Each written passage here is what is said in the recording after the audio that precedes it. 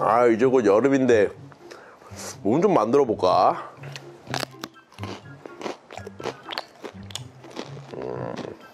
야야야, 쫑bil. 나 몸 만들라고. 이 정도 몸 만들려면은 얼마나 걸리냐? 이거는 쉽지 않지. 너가 운동을 좀 해봤잖아. 그렇지. 내가 엄청 전문적으로 해봤는데 이거는 한 1년 정도? 진짜로? 와, 역시 몸 만드는 게 쉽지 않구나. 그럼 세상에 쉬운 게 없어. 해봤으니까 아는데 딱 1년 잡고 열심히 해야 돼. 열심히.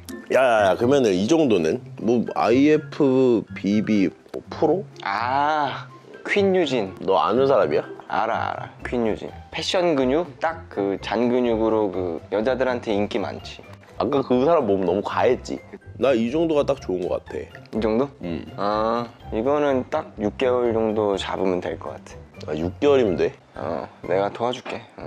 야야, 그거 사야 되지 않냐? 그거 있잖아, 그 가루. 프로틴. 그거 어디가 좋아? 마이 프로틴. 그게 제일 괜찮아. 아, 마이 프로틴. 그러면 여기 프로틴 하나 사고 또 뭐 사야 돼? 여기 있는 거 다 사면 되냐? 하나씩? 종류별로 다 산 다음에 프로틴을 밥에다 비벼 먹어. 오케이, 좋았어.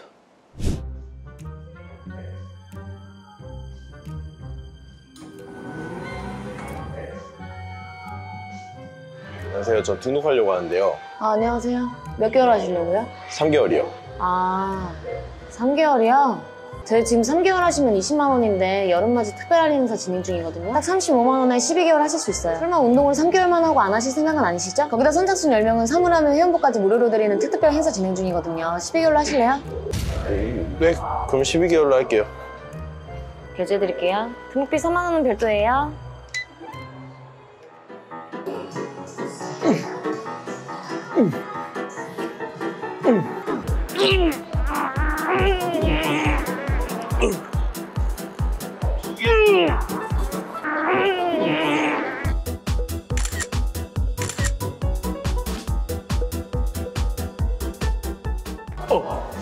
아, 맞다. 기회창.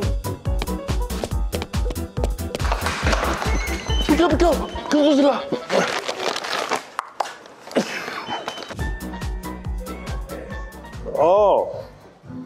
나 지금 운동 중이지. 팔이랑 가슴 위주로. 자극 존나 잘 먹어. 내가 봤을 때는 그 재능이 있는 것 같아. 할 거 없으면 그거나 하려고. 그 보디빌더. 나는 그거 하면 될 것 같아.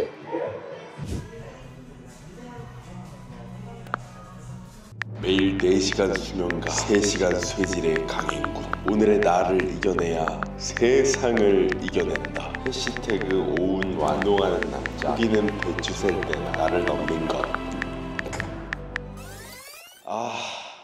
요즘 왜 이렇게 근육통도 안 느껴지고 무게도 잘 안 느는 거야? 이게 바로 정책이란 건가?